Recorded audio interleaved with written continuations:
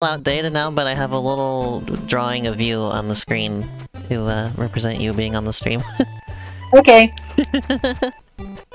Hi everybody, welcome! It's us! Hi! I'm here with Cass, and we just spent the last couple days making a game together for the GMTK Game Jam, and we're gonna play it today. It's been a while since I was on stream with you. Yeah, you're gonna be here soon for Cuphead too, though, right? Yeah, I'm excited. Yeah. I gotta finish some other stuff first, but that'll be soon. Probably once I finish Sonic. We'll do Cuphead next. I've been jazzed to watch you play that. I love Cuphead so much. Yes. I don't expect to do very well, but we'll see. Hello, Ruby. Hi! Let's go over here. Apparently itch.io is having some issues because of the jam. So you might not be able to play this yourself right now, but you should be able to later in the day. Or tomorrow. It is free, by the way. It's... Oh, what was that? It's free. Yes, so, it's free. Yeah. This costs no money. Also, this is keyboard controls only, and so that I don't move the computer and shake the camera around, I have my Bluetooth keyboard I'm playing with right now. So... Okay. Uh-oh. Oh, what happened? Press the wrong button, hold on. Whoa, what was that? Oh, that's nothing. Taking a dump? Yeah. Alright, here we go. So, how do we want to explain how this game works? Well, the Game Jam theme was roll of the dice. Yes. So, we did something with dice, as you can see. Yes. Also, I've made some mistakes. So you roll the dice, and you can knock around the enemies, the weirdos. Yeah. And the die will spawn different things to attack the enemies with as well. Yeah. Kind of like a... it's kind of like an arcade platformer tower defense. Yeah, this is a score attack game. Yeah. Yeah, that was actually the first thing we made, was the animation for the die. Yeah, because we didn't know exactly what we wanted to do yet, but we knew that we wanted to have a die that you could go around and it would roll. And so I just programmed some physics, and then Elena animated the die for them. If you touch a butterfly, it brings you another die. Yeah. I love the little hands with the laser guns. That's one of my favorites. They're really funny. And just the eyeball that chases you around is like just freaky. Yes, that's one of my favorite attacks. It's so cool. My two favorites are the dual laser hand guy and the eyeballs. Oops. I love the sound that Sophie made for the eyeballs. Yes, by the way, our sound designer was very good. Yeah. Work. She did Foley for us. There's 6 different attacks, by the way, for the 6 faces to die. Yeah, we originally had it just be the dots. Oh yeah, she's in the chat. We had just a normal die, but it was like kind of difficult to decipher what to remember what each one was gonna do. So yeah, we made it. We gave them each a symbol that matches what it does. Okay, let me pop out the chat. I need to reorganize my window animated here the die before we knew what we wanted the die to do. So I just had the pips, and then we changed it to the symbol. So yeah, don't let the weirdos eat your fruit. I really like that message too. It's really funny. You can pick up the die again before it goes off if you don't like what it's about to do. What was that? How did we come up with calling them weirdos? I don't remember. Just offhandedly. You just said they look like little weirdos, and they're trying to get your fruit. And I loved that, so we went with it. That's extremely weirdo behavior. So yeah, Marshmallow and Fruitland has a sequel now. This is canonically what happens after that game. Marshmallow finds this weird die, and also all the weirdos come and try and steal his fruit. Also, so all the attacks that the die does equally harm the enemies as they do you as well. Yeah, that's one of my favorite aspects of this game. Yeah, so it's a roll of the die, literally and figuratively. I think... Oh, yeah, go on. One of the early concepts was that there would be like... It would be like a platforming level you were trying to get through, and you could stand on the die, but like every time you rolled it, like whatever face it landed on would activate like different hazards that were in the level, yeah. but like... We moved on from that pretty quickly. Yeah, it was... I wasn't a big fan of that idea, but it was like all I could come up with when we saw the theme. Actually, the first thing I thought of when we got the theme was like... the idea of like somebody running around on top of a big D20, like... So this is kind of... It's a little bit of a tower defense type of game, because you gotta strategically place your die. Yeah. And, like, you kind of, like, it's random what effect you get, but you can kind of, like, manipulate it by just picking up the die if it's something you don't want. Yeah. So and also because a lot of the effects kind of, like, work in, like, a horizontal range, kind of. So, like, you can kind of predict the sort of range that you're gonna end up with, but, like... it's a very, there's, like, a lot of emergent strategy and stuff in this game. I like it. Yeah. I'm a big fan of, like, whenever you get a tight spot, with the eyeball and, like, the big clock laser. I think it's a lot of fun when, like, you're in a situation where you have, like, a tight area that you're trying to stand in, and then the eyeball is, like, on your case. We should be seeing the third type of enemy soon here, by the way. Oh yeah, the cannon... I didn't get a high enough score last time for it to show up, but this time it should. Whoa, your high score is 5,000? I think I cheated to get that earlier. Pay no attention to that.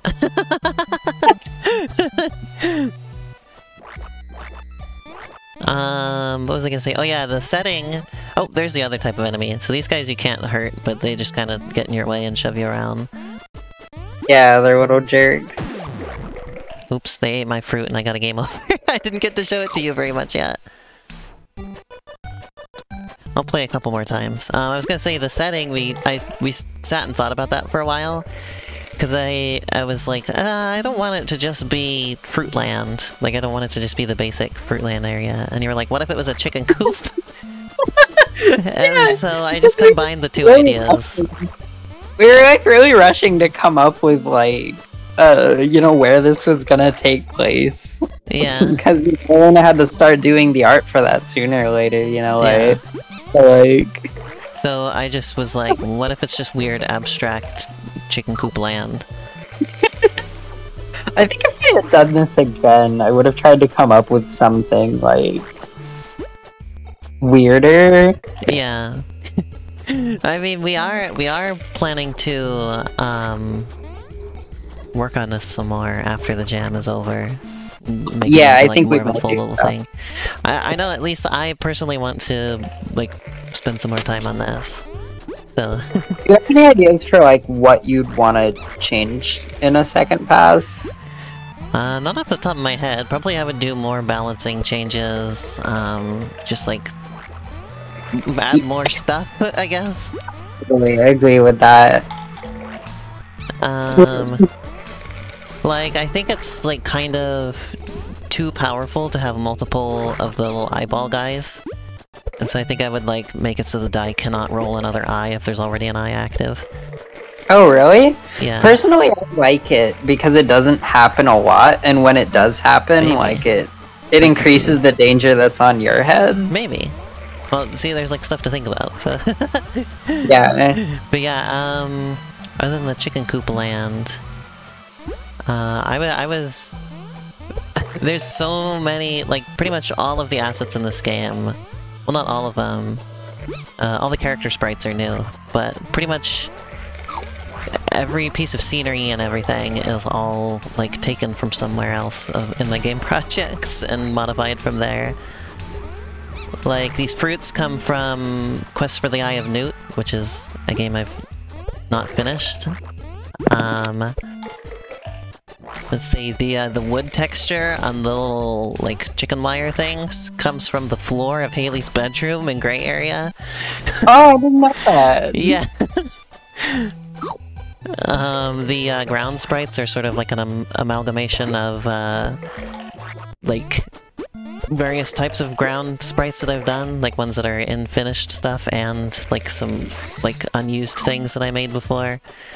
The cannonball enemies are from a concept I had for Marshmallow and Fruitland, in, like, 2014 or 2015, like, before I ever even made the game. No way! And it was gonna be in Marshmallow Fruitland before I decided not to have enemies in that game. And so now I finally brought that to fruition. That's a canon Marshmallow character now. So yeah, just about everything comes from something else I've already made. I love how these little carrot guys turned out. It's one of my favorites. The little strolling carrots.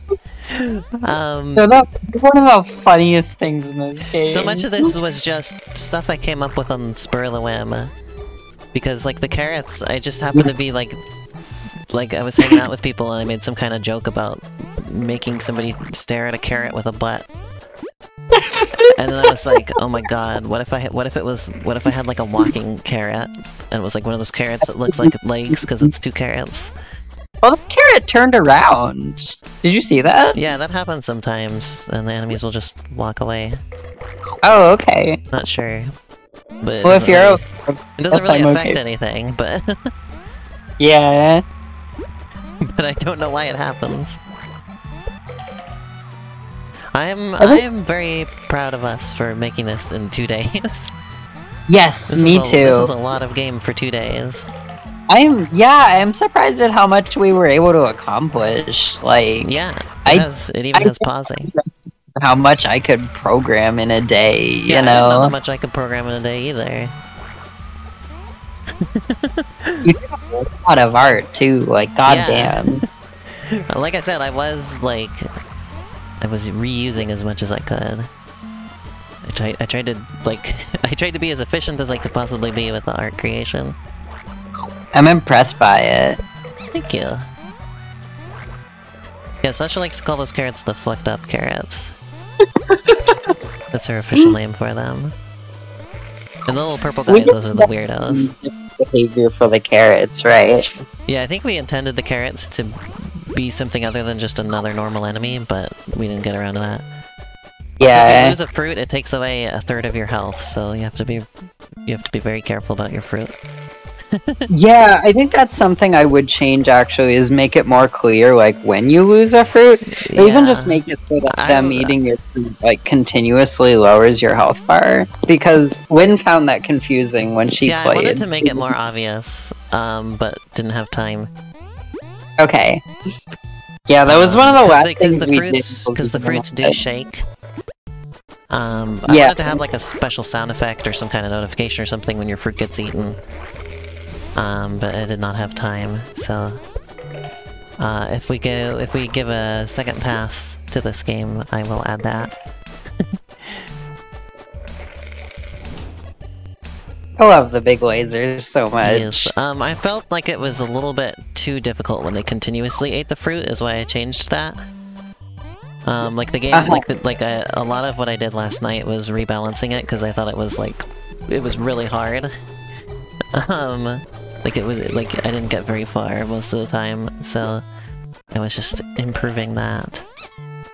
This morning I had to rebalance a lot too, because apparently I was like half asleep when I was programming stuff last night, and some of it turned out kind of poopy.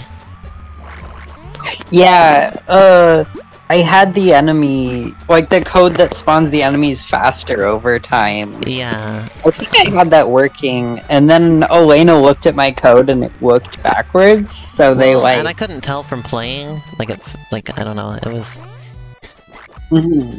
I tried to redo it, but I redid it bad. Oh, that was my best score on stream so far. Right. And then I woke up and I started like working on it, and I was like, wait, it doesn't work. I'm having fun. We can play this a couple more times. Yeah, if you like this, when Itch is working, definitely give it a good rating. So that we do well absolutely. in the game jam.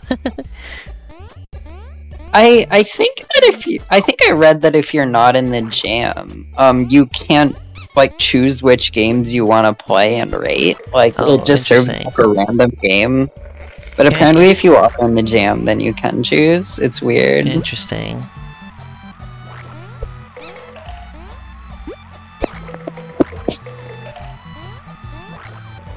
Well, I hope we do well regardless. Oh yeah, Sophie said that she would want to see a way to get your health back. And I was thinking the same because I never like when like you can just like permanent lose health and then you just like back forever. Could maybe have some way to like gain a fruit back. Yeah, that's a good idea. We could do that.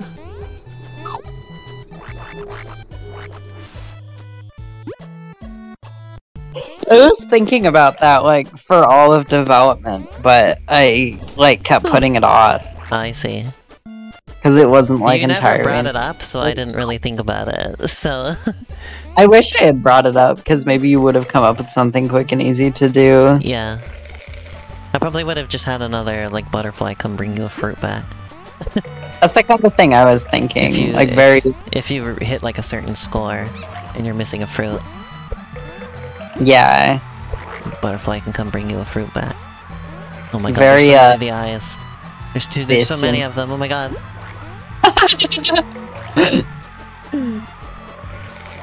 Oh my god. Yeah, I'm just gonna- I'm dying from the eyes. Hello, one sec. Oh shit, that's another thing I never did. I meant to like cap their speed for most of development so they wouldn't just like rush at you from off screen like that, but I never did. I kind of like it though because it's the way it makes it dangerous to go far away from them. You kind of have to stay. I do like how the movement of them turned out. Yeah, me too. I like, I was saying while we were developing this, I like that eyeball because it makes the dice seem like evil. like it's some arcane evil thing that Marshmallow shouldn't be messing around with, but he doesn't realize it's evil because he's just Marshmallow. He's just a baby. Yeah, he doesn't know what anything is. He just knows he wants his fruit. Really thick, because we gave him those outlines programmatically.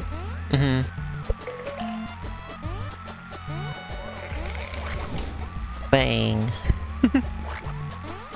I love how the explosion turned out looking, I'm proud of that one. It's just a programmed animation. I love it. I have quite a few programmed animations in this. Like the fire trail and everything. Which is pretty impressive for only 2 days. From the eyeball at first, but like seeing it like in action, it's actually great. I love it. Yeah. Also I had been thinking about making the level bigger for a while, but playing with it more, I ended up really liking this size for the level, so it is this size.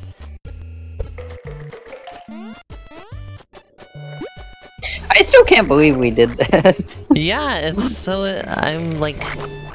It's incredible.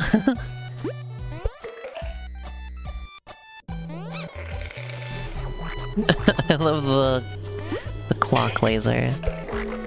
Me too. Yeah, Sophie's sound for that is great. Yeah, I'm I just... love the clicking. I'm just really happy with this game in general. Me too. I remember on like the second day, like around like 4 or something, I was just like sat there thinking this game is gonna be like terrible. It's gonna be so overwhelming and confusing. There's gonna be like shit going on all the time, and I did not think it was gonna be fun. Like I was counting in like a lot. I was just like, this game is not gonna be fun. This is gonna be a disaster.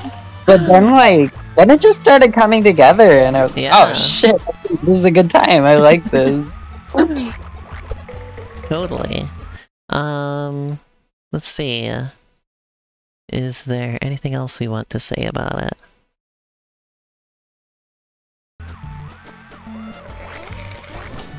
Or is there any questions anybody has about it? That might be good. Anybody got any questions about Marshmallow on a Roll? Oh yeah! Yeah, I'll show the credits before I end the stream. I was gonna say, I also didn't intend to make such, like, elaborate art for the game, but it came together really fast. It really did. I'm still faster than I give myself credit for. I liked your choice to make the laser, like, periodic as well. Yeah, I'm glad I did that. Because, like, at first it was just, like, continuous, and it lasted for a long time. It was, like, impossible to get past it. Yeah, and then Elena, was it you that made it, like, really short? I don't think so. I don't think I ever touched the programming for any of the attacks. I left that to you. Because I remember, like, maybe you didn't. Maybe I did that? I don't know. It's all kind of a blur, but, like, at one point... How does Marshmallow feel about the little freaks? Well, he wants them to stop stealing his fruit, obviously. Because, like, at first it was really long, and then I remember, like, at one point it was really short. I don't remember who did that, but it was really short at one point. And, like, at that point it was, like, I knew that it wasn't going to pick anything. So I just made it, like, repeat like that, so that you could actually get past it. Marshmallow has become characterized as very selfish with the story in this game. Oh yeah, this was collected all the fruit in the world, and he wants it for himself. He won't let anybody take it.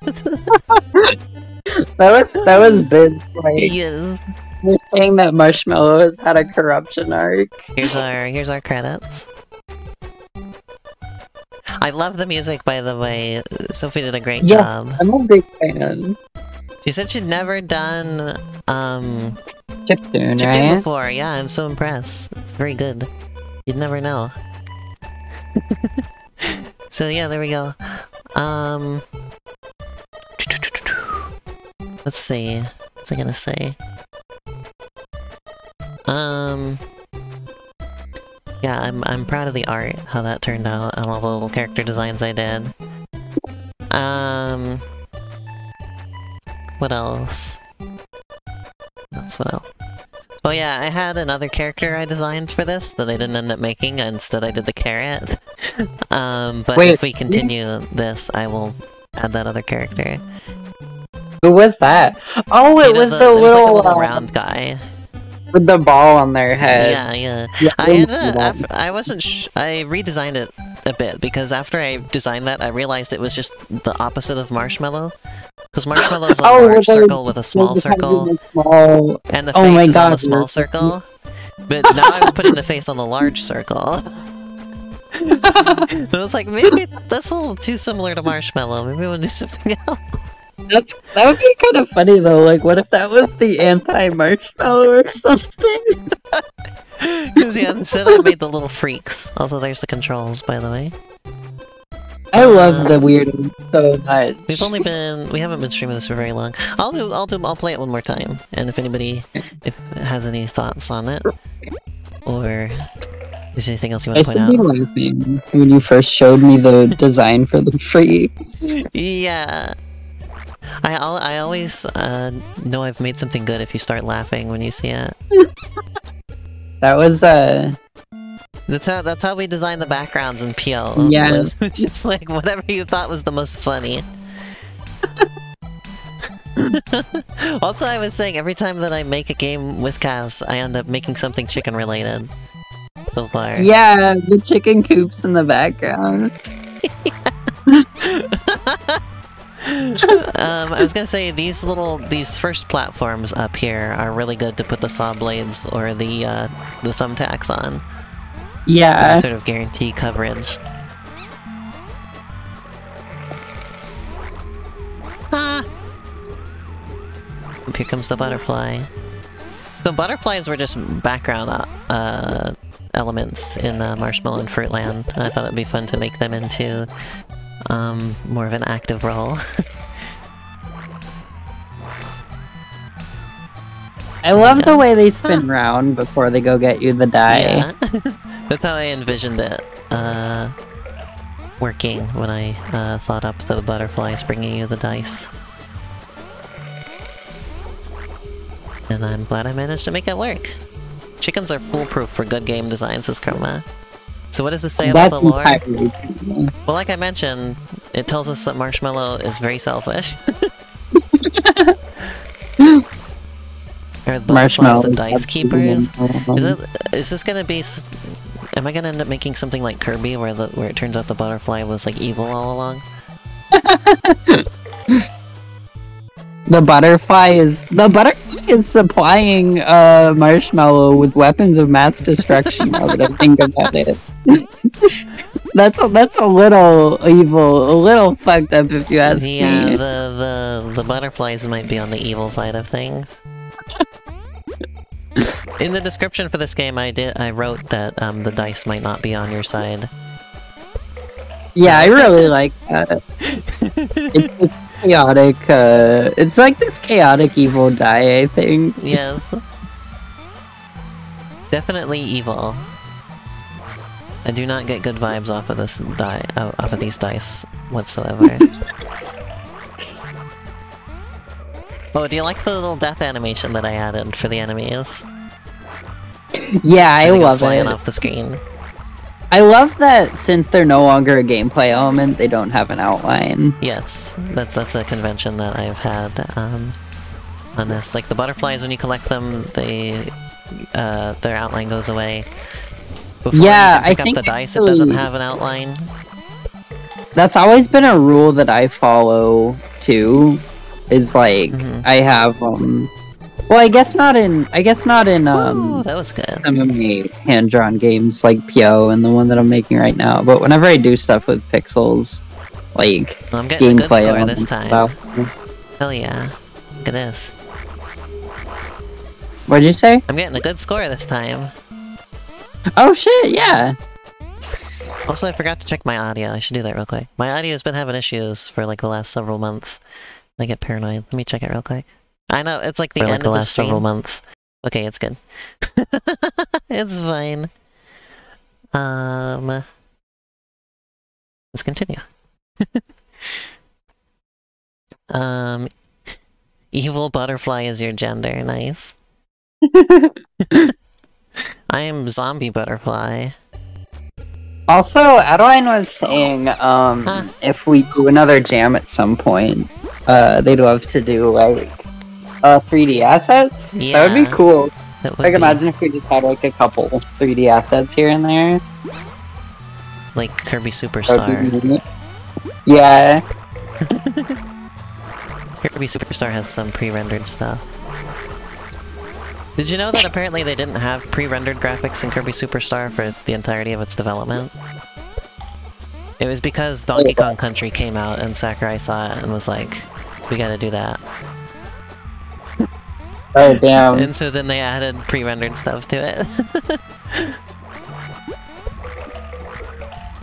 I think that's kind of legendary. Nope, I died. Well, that was my best score, so that's a good place to end it off on. Yeah. Woo! By the way you made the butterfly's outline disappear once it's no longer like an interactable gameplay element, that right there, I think was like one of the things that made me go like, oh yeah, I want to make sure that for sure, like everything in this game that's gameplay related has an outline. Yeah. Well, that was fun. This was great. I had so much fun making this. I hope everybody likes it a lot. I had a lot of fun too. Yeah, this is the new official Electric Prune Juice game, a new sequel to Marshmallow and Fruitland. I was only planning there to be like 2 Marshmallow and Fruitland games, and now there's gonna be 3, because I'm making Marshmallow Goes to Space soon, so... There you go. Yeah, it was fun having you to show it, Cass. Yeah, it's nice to be back on the stream after, like, not being on forever. Yeah, I'll have you back again soon, for Cuphead. Cuphead DLC, so that's gonna be fun. I said before this, or at the beginning, or before the stream, I said I don't think I'm gonna be very good at it, but... it should be a fun stream. Anyway, I'm gonna turn off the stream for now. I'll be back in a few minutes. I got a little bit of setup to do, and I'm gonna bring Sasha over, and we're gonna play Toe Jam and Earl, so... hope y'all look forward to that. Thanks for joining me, Cass. I will see you again soon. Thanks for having me. Bye! Be right back, everybody.